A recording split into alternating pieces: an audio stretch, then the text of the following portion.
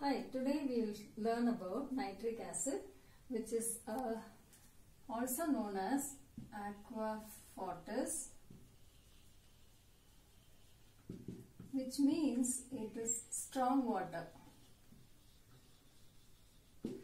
What does it mean? Because it is one of the highly corrosive mineral acid.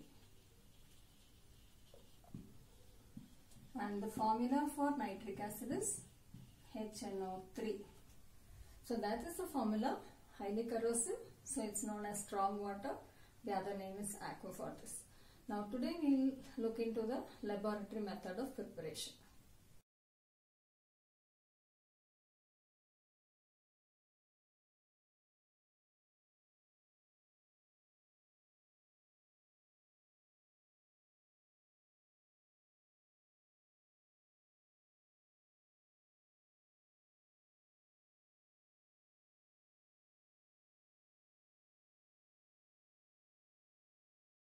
What is the reaction about? Take one salt, that is salt 1, plus a non-volatile or least volatile acid to give salt 2 plus a volatile acid. So what happens? This non-volatile or least volatile or less volatile acid displaces a volatile acid from its salt. Okay, and this is heated. So that is the reaction. In this case, we need nitric acid. The formula for nitric acid is HNO3. Naturally, if we need a nitrate, the salt that we need to use would be either sodium nitrate or potassium nitrate. So these are the two salts that we can use. And the non-volatile or less volatile acid is concentrated sulfuric acid. So this is the acid that we use. Now these two are heated to give you a salt that would be sodium bisulfate plus HNO3. Here it would be potassium bisulfate plus nitric acid. Okay, so here also nitric acid is formed, here also nitric acid is formed using either of these two salts. Now that is the reaction that is happening, and for this reaction to happen we need some reactants. So the next thing that we go about is about the reactants. As we see in the above, there is one solid reactant, okay, and a liquid reactant. Which is the solid reactant? It is either sodium nitrate or potassium nitrate, and the liquid reactant is concentrated sulfuric acid, because that is less volatile compared, or it's the least volatile among the mineral acids. Okay, so these are the reactants, and these two, both the reactants, the ratio should be 1:1. Equal measure, equal amounts.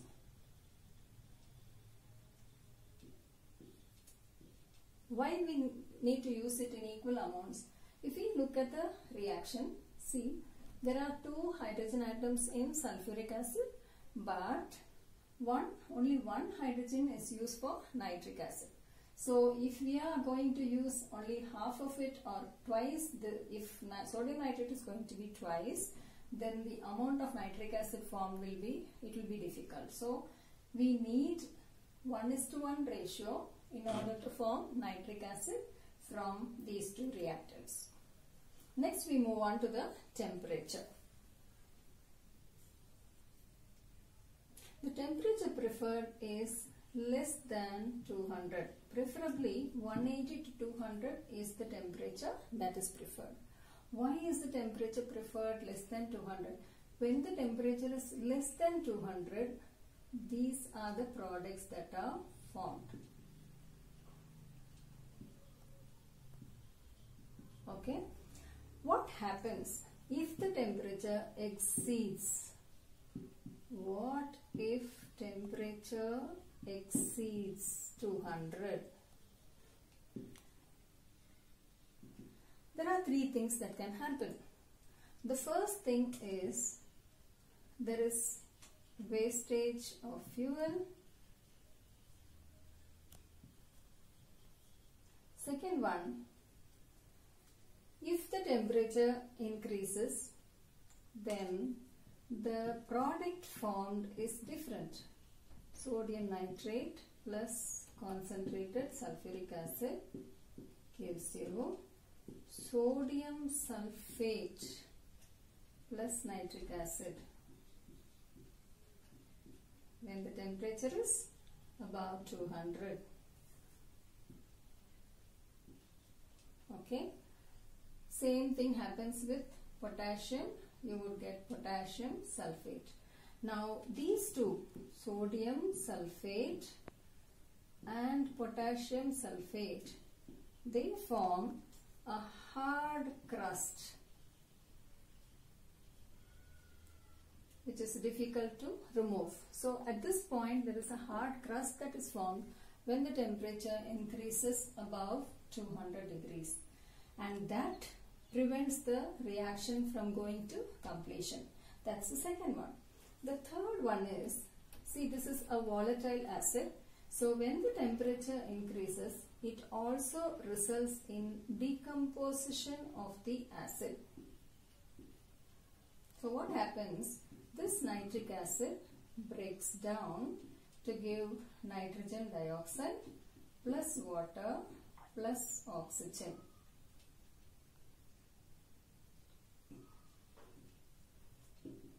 Here and to here.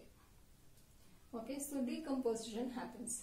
And the last one that we need to know about is that this apparatus is made of glass. So the apparatus can break when the temperature increases or when the temperature is above 200.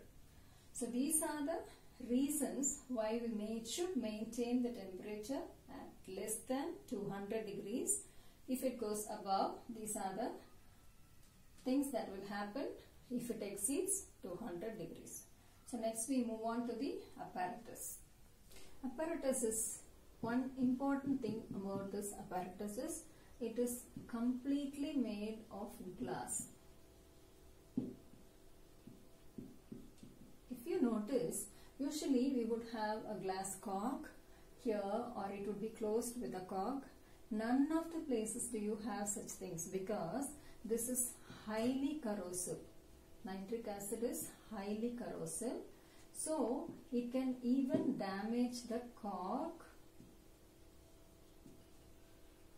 Damages the cork. So we cannot use anything, it's only made of glass. So that's what the apparatus is about.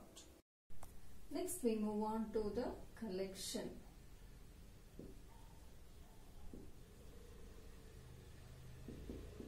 Actually nitric acid is in the vapor state, it comes here and it is collected in a water cooled receiver, then it condenses as nitric acid. Okay, so it's collected in a water cooled receiver. That's about collection. Next we go to the important thing, that is the precautions that we need to take.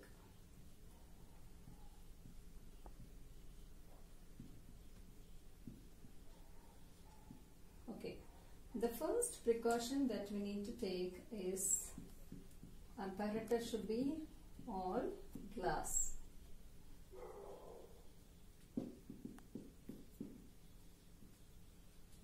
The second one that we need to take is maintain the temperature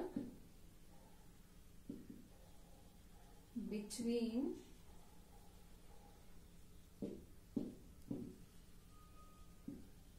180 to 200 degrees. So it should be below 200 degrees. And the third one that we need to take, we use only concentrated sulfuric acid used, and concentrated HCl is not used.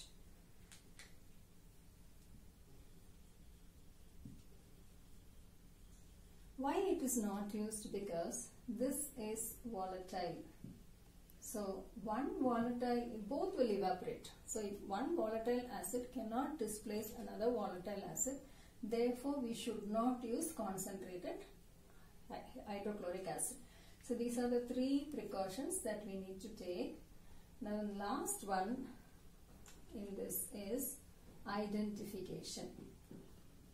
How do we know that nitric acid has been formed?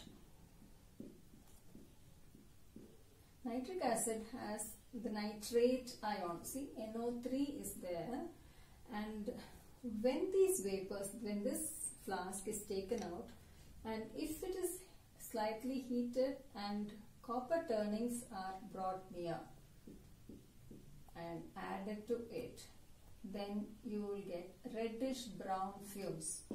So with copper turnings forms reddish brown fumes.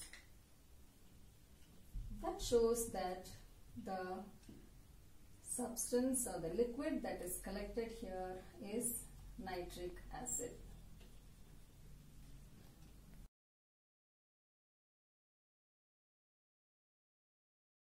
The product formed is nitric acid, and pure nitric acid is colorless. But when you leave it on standing, it gets an yellowish tinge. That's why in the laboratory, when you see nitric acid, it's slightly yellow in color. This is due to decomposition of nitric acid. It's volatile, so it evaporates faster and it decomposes. And so nitric acid decomposes to give you nitrogen dioxide plus water plus oxygen.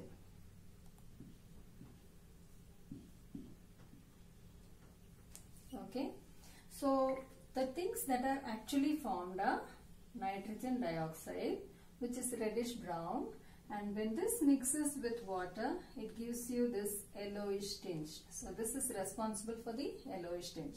So how to remove this? This can happen in two steps: removal of the yellowish tinge.